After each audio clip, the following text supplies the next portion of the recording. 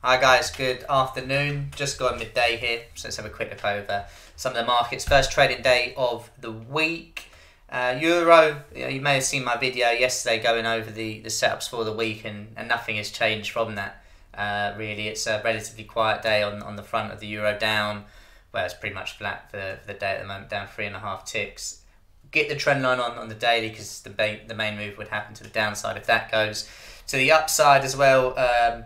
Really looking above last week's high. If it doesn't get above there, it's going to stay choppy within that range for the time being. I think this level here is worth keeping an eye on. I know it's basically on our trend line now, but you can see we can't quite close below there. So another reason why the moment the bulls of the Euro are happy enough. As long as it stays above that trend line, we can push higher. I think it's one of those ones where a lot of people are waiting for the trend line to go. So once it does, you may well get that big follow through that people want.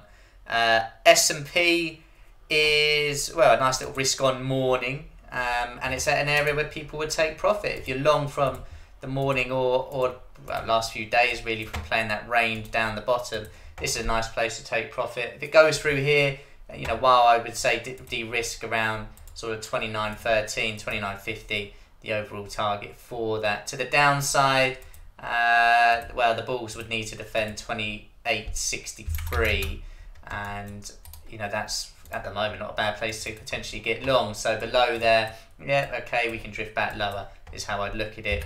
But overall, you can see, I'm just going to remove everything here. We're in a range, really. I don't think people can get too excited about a move one way or the other unless we break out of that. So above the highs around 29.50 or below these lows, which have been a fantastic place to get long. I would be surprised if we don't test that the higher range, although this area, as we've seen, is very important.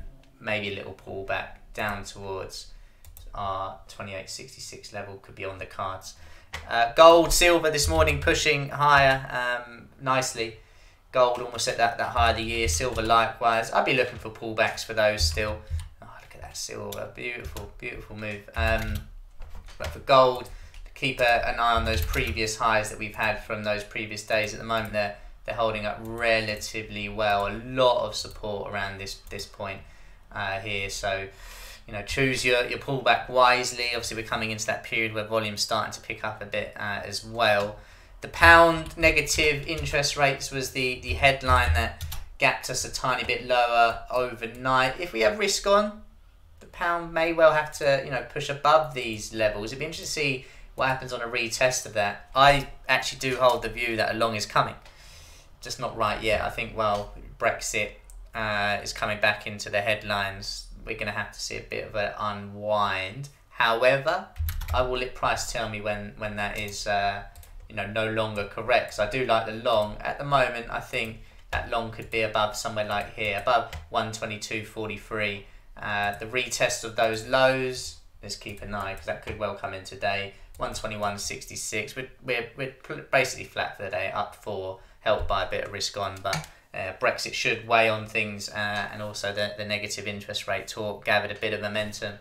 But quiet in currency land for now. Equity started nicely, but key resistance. Euro, keep obviously a watch on that trend line. Gold, perfect scenario at the moment for it to keep raising higher. It's just how long this FOMO move will last before we get a bit of a pullback. Hope you all have a good rest of your Monday, guys, and a good trading week ahead.